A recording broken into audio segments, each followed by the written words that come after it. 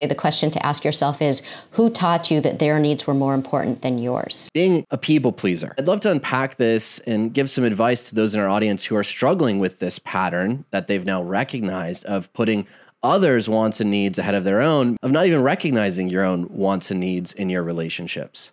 I think it's so common that what people are doing when they're people pleasing is, I always say the question to ask yourself is, who taught you that their needs were more important than yours? Because that's exactly what people pleasing is. It's that you were taught early on that somebody else's comfort was more important than your comfort. And then you go into adulthood and you are always wanting to take care of somebody else's comfort over your own. That's what people pleasing is. It's not like I'm really altruistic and I like to help people.